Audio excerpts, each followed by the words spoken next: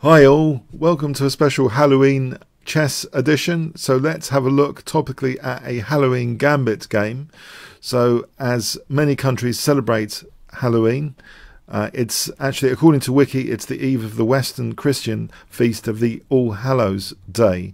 So a 3-day observance of All Hallow Tide, the time in which of the year is dedicated to remembering the dead, including the saints, which are the Hallows, the martyrs, and all the faithful departed. So I have a very, very interesting Halloween Gambit game. Let's see, e4, e5, and you play here knight f3, knight c6, and the opponent is unsuspecting after knight c3. So that you might think this is just the classic four knights position, four knights out, but here white plays a shocker. Knight takes e5. So is this trick or treat for black? Let's have a look here. Black in this game, which by the way is Friedhelm Harms against Jean Moeckel, played in 1998. So this was actually a kind of correspondence game. So black had plenty of time to think about this and actually took on e5, okay, d4, and knight actually went back to c6. So we have d5. These knights are being kicked around. Knight e5, f4, knight g6, e5, knight g8. So what compensation can white possibly have here? d6 is played. This creates a kind of form pawn in the center for black. We have cd, ed. So there's an immediate concern here now about using the c7 square, as well as this potentially dangerous check on e2. There's a few issues. This check looks very difficult to defend with that pawn there. And also the pawn provides hook on c7 as well.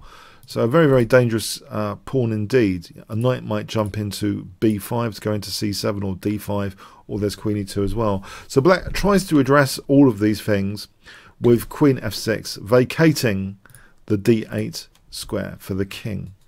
We have knight b5 now being chosen, which wants to protect that d6 pawn as well as go into c7. King d8.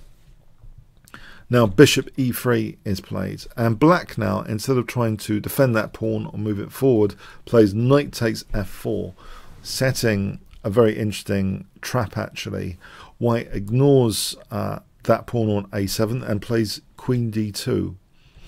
If white dared play bishop takes a7 here, then rook takes a7, knight takes, queen e5 check, and this is nasty for white. For example, king d2, queen a5 check, picking up that knight, and black is the one which is going to be laughing here.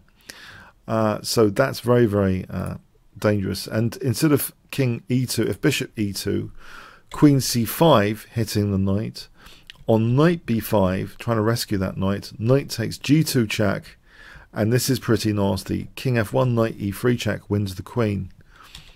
And even worse would be king d2. There's queen e3, checkmate there. So in this position, after knight takes f4, white wisely plays queen d2. Now we have knight e6, so that knight was hit. And now white just castles queenside, so protecting b2 as well. On bishop takes a7 instead, then black again has rook takes, and queen takes b2 is kind of useful for black. This position, black can live to tell the tale here after re-centralizing that queen. So white castled queenside, keeping the pressure up, keeping that fawn pawn in the center going, keeping the pressure on a7, protecting b2. So we have here queen g6. Black's development is highly restricted here, and white gains another tempo, bishop d3, kicking that queen. And now check, queen a5 check, king e8. On b6, white may well be tempted for bishop takes b6 check and taking here, and this is very pleasant indeed for white. So look at that c8 pressure. For example, like this, ganging up on c8 will win back material. Bang, rook takes, trying to deflect the queen away from protecting c8. White ends up with big advantage after all that. So king e8 was played. And we have now another amazing tempo gaining move. Can you guess what was played here? If I give you 5 seconds to pause the video.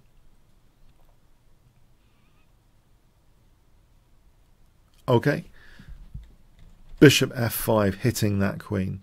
So the queen dare not take here. If the queen took, then knight c7 check liberates the queen, attacking f5 here, winning that queen, counterpart queen.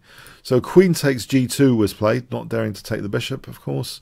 But now white plays bishop takes e6, damaging the defense of c7. F takes, we have knight c7 check, king f7, but white here doesn't go for the rook.